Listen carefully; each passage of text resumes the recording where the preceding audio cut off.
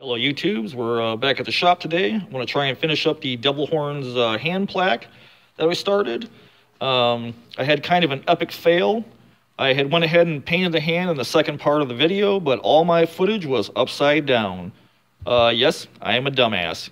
I do actually have the picture of the footage of what the painted hand looked like up on the Halloween forum website. HalloweenForum.com. It's under Cobwebs and Candlesticks, and you can see what the original paint job on this guy turned out to be. But since we had an epic fail, we're going to make an epic fix, and we're going to repaint this guy. But I want to go back and do a fast review of how he started. I had went ahead and got this silicone mold out I had from Michael's. I got a couple years back on Reduced. It was after Halloween, so I got it for $1 or $2. I had went ahead and filled the thumb, the index finger, and the pinky, and the palm with fiberglass resin, and then I went ahead and made the two middle knuckles out of straight body filler. We took a template, cut out an aluminum plate to make the plaque for the hand to sit on, and then we went ahead and took all the fingers and the two body filler fingers, the knuckles for the hand, and I put those inside my tumbler, which is basically just nuts, bolts, sandpaper, screws, to kind of beat them up a little bit. And then I went ahead and glued them to the plaque with auto body filler. I went ahead and took four little wooden little half round domes I got off Amazon. You get a whole bunch of them for, I think, 13 bucks, 180 pieces. And then I went ahead and beat the plaque up a little bit, beat the hand up, and I've got 2 extra rivets to mount this. For now, I'm going to mount this by hanging it up. I've got a little wire clip back there for mounting. I went ahead and panel glued that on. I could always two-sided tape it to something, but I thought later on if I wanted to screw it to a door, I could drill a hole in the bottom, countersink it, drill a hole in the top, countersink it, and then use 2 extra rivets we'll paint up to go ahead and match. That way I can have hidden fasteners and you wouldn't see it down the road. So it's about time to paint this thing. We're going to go ahead and throw some black sealer on it. We'll do a base clear paint job on it, and I'll basically just repeat the process of my epic fail. So let's go throw this thing on the horse, and we'll get some paint flying on this thing. Okay, we're here at the paint booth. I got the hand plaque set up on a little block with a nail in it. It's going to hold it up for us to get paint all around it.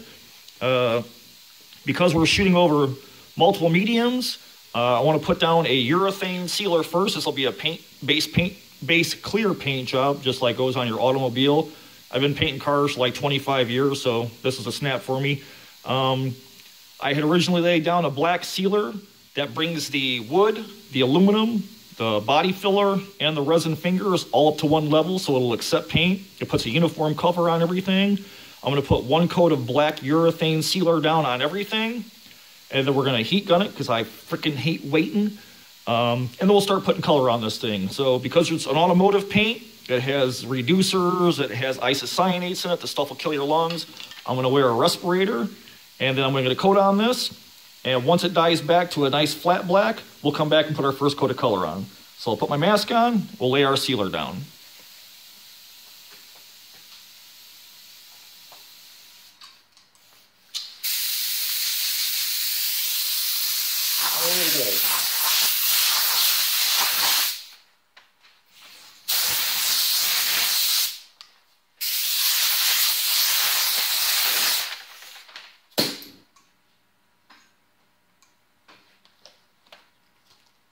Okay, so this is a urethane sealer. For those who are going to ask, I'm using a 1.0 tip Iwata minigun. I use this for shooting small parts and little stuff, so I'm not laying down a whole lot of paint.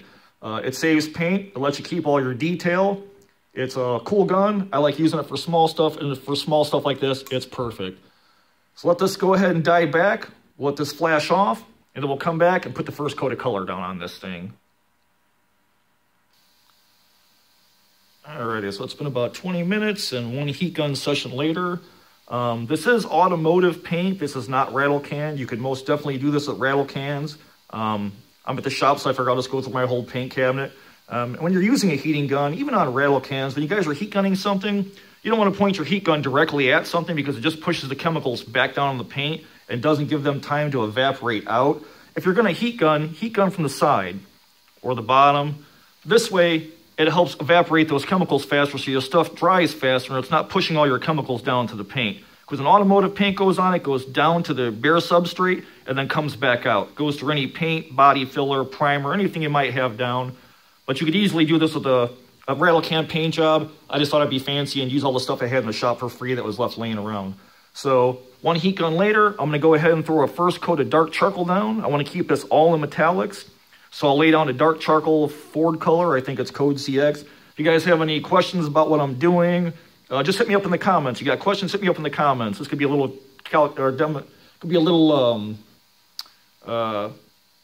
confusing because it's automotive paint, but you could easily do this rattle can. So if you got any questions, hit me up in the comments below. And I'll be more than happy to answer any of your questions or comments about my process. Let's get the mask on. Then we'll lay down our card of charcoal.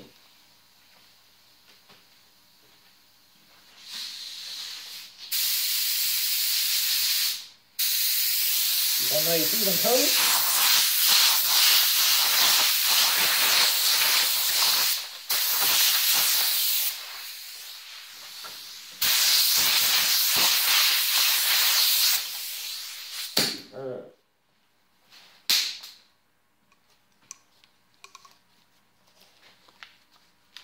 Got one coat of our charcoal down. We're going to let that sit. I'll come back. We'll put our next color down. All right, we got our charcoal base laid down over the whole plate. I heat gunned it a little bit. It's nice and slick, so it's ready for a second coat. We'll put some Ford gold down. It's an Eddie Bauer two-tone, lower color for expeditions, pretty popular color they used for years. We'll put that down next. And then I'll go dig out my copper color. So let me get my mask on. And let's lay down our gold.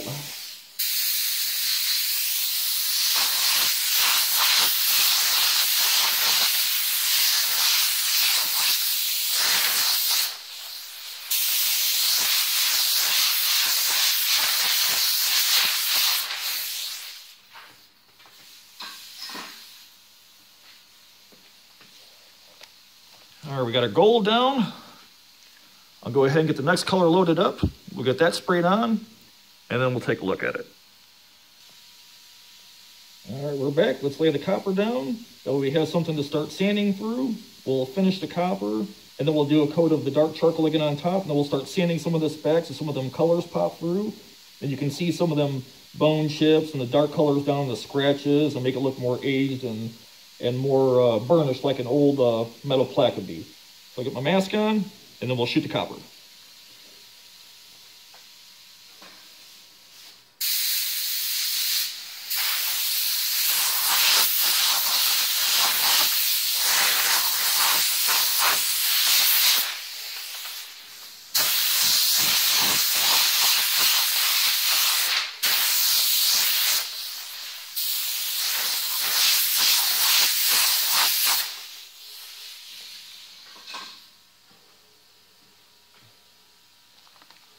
Oh, that copper looks awesome.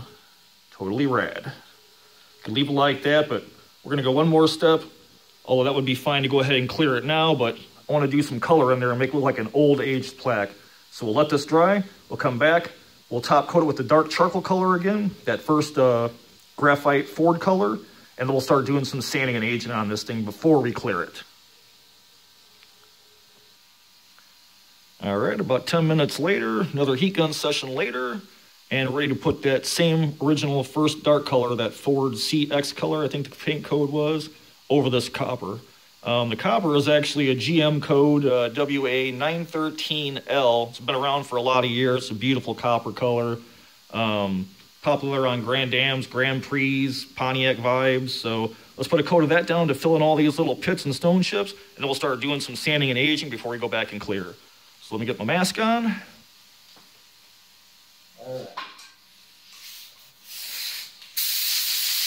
There you go.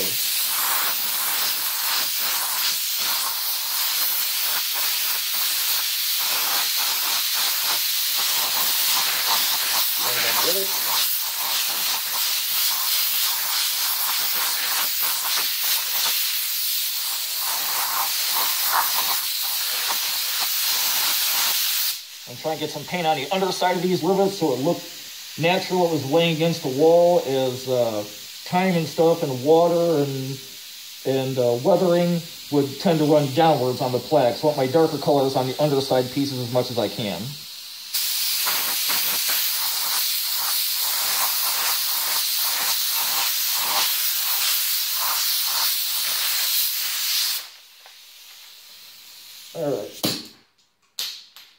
All right, we'll let that dry, then we'll come back and we'll start doing some sanding. Okay, we're back. Everything's nice and dry. I want to get in heat gunned it again because, God, I hate weeding. And this goes a lot faster in automotive paint than it does in rattle cans.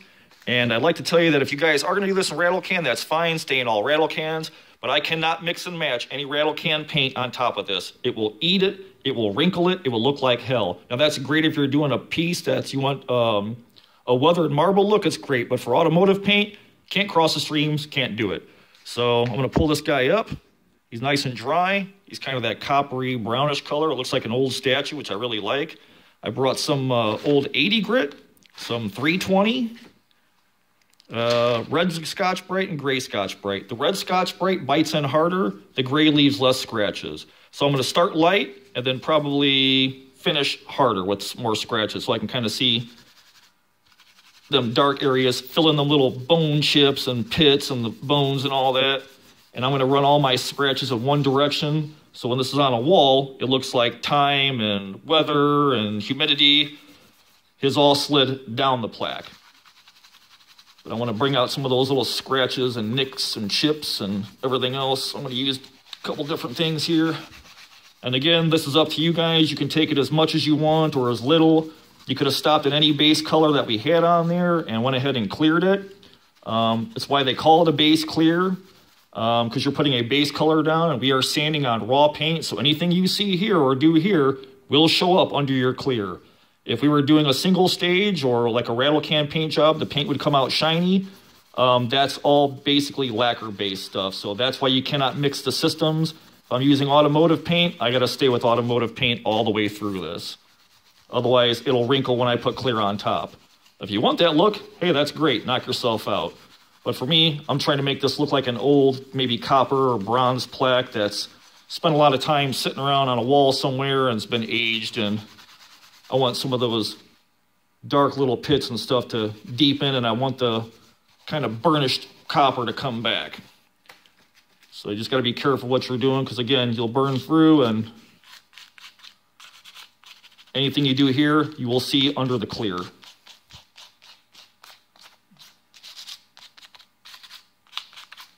You can take this as far as you want it or go as light as you want it. Or I could have stopped at any base coat and went ahead and put clear on it. Let's get some right here by those little cracks. Maybe this thing fell against the wall or something landed on it or laid against it over time. Do some 80 grit scratches, some deep ones.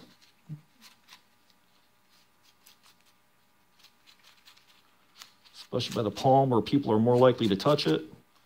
Sift them rivets. Those are looking way too pretty.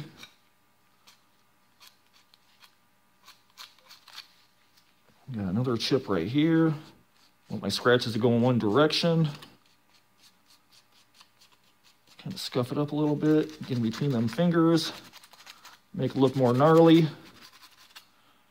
Let's get in there. I'm going to go ahead and play with this thing, sand a little more, and use a couple different sandpapers and methods. And then I'll come back and I think we'll throw some clear on this thing. So it's getting pretty close. Okay, we're back. I got everything sanded the way I like it. I'm pretty happy with how she looks. Like I said, this is the second paint job on this thing. So if you want to see the original one, you can look me up on HalloweenForum.com. It's under Cobwebs and Candlesticks. But I'm happy with how this looks now. It's a lot darker. The other one was a lot lighter and more golder.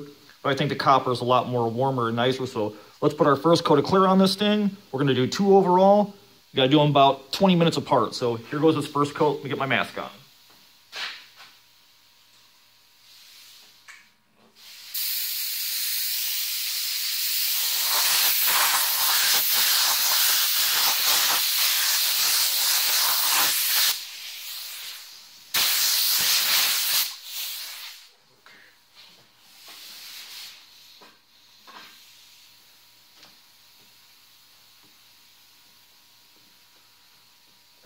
First coat of clear is on. Let's go ahead and kick this up a notch. True Gangsters Rock Metal Flake. I got some copper metal flake here. House of Color. It only takes a little bit. Otherwise, you'll be looking like a bass boat. So I'm going to dip my finger in. That's plenty. Done. Anything more than that, you look like a bowling ball or a bass boat. All right, we'll let this sit, and we'll come back and put coat number 2 on, and then we'll call it done. All right, our first coat's dry or tacky. Just when it starts to stick up, it's ready for the next coat. I got the hand laid down because the second coat I want to put on heavy. I want everything to kind of flow out and bury all that little metal flake that we threw in there. So let me grab my mask. We'll put our second final coat of clear on. We'll call this guy done.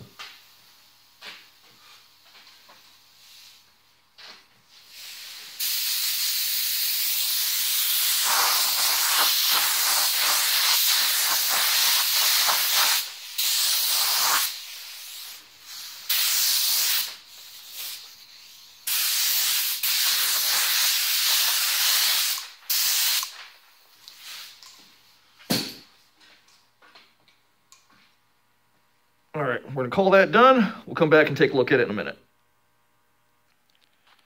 All right, so it's been about an hour. Pull the plaque out of the booth. That's what she's looking like right there. Nice and glossy. You can see the metal flake standing up in it. I'm really happy with it. It's a lot darker than the other version I painted. If you guys want to see the original version, it's on HalloweenForum.com. Just look me up under Cobwebs and Candlesticks. I got it posted there. But I'm really happy with this one. Looks more coppery, looks a little more aged. I really dig it. So this is protection from the evil eye. Does anybody have their evil eye on you? If they do, you just poke that sumbitch in their evil eye. I'm really happy with the way this turned out. I got to find a nice place to hang it. If you guys have any questions, just hit me below in the comments. Any questions about my complicated base clear process. But if you guys like more base clear projects, let me know. That's what we got. So hope you guys come back for more. I'll see you next time. Everybody, stay rad.